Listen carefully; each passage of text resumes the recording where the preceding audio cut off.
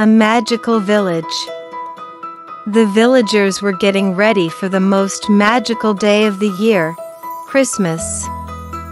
In this village, people weren't just excited about presents and decorations. They believed in something even more magical, spreading joy and kindness to everyone, even those they didn't know very well. It was like a big, warm hug that made everyone feel happy inside. As Christmas drew near, the whole village worked together to create a fantastic surprise for the kids. Without saying a single word, everyone had a special job to do. Some hung shiny lights in the village square, others made beautiful snowflakes to hang from the trees, and the air was filled with the yummy smell of gingerbread cookies baking. On Christmas Eve, the village looked like a fairy tale. The lights twinkled, the snowflakes danced, and the smell of gingerbread filled the air. Imagine the most wonderful winter scene you can think of. It was even more magical than that. The children gathered in the village square, their eyes wide with excitement. When the clock struck midnight, something amazing happened. The whole village lit up with a soft, magical glow. It was like a dream come true. The village square turned into a winter wonderland. Lights twinkled, snowflakes sparkled, and the air was filled with joyous singing. The children couldn't believe their eyes.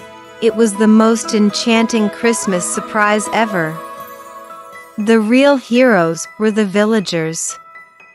They worked together to create a magical experience for everyone, without expecting anything in return.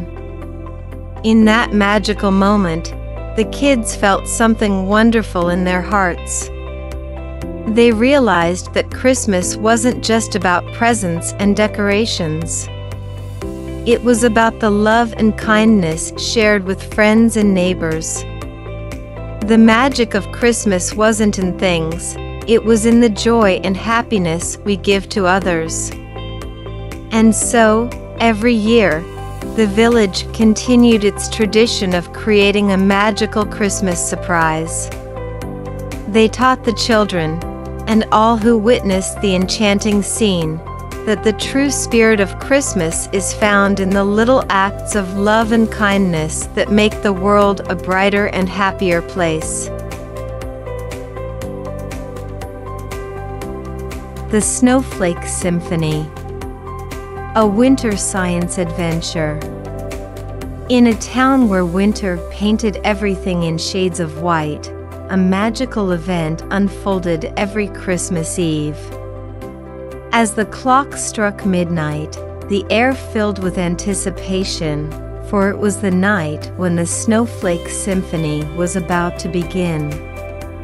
Without a single character in sight, the snowflakes started to descend from the heavens, each carrying a unique lesson about the wonders of science.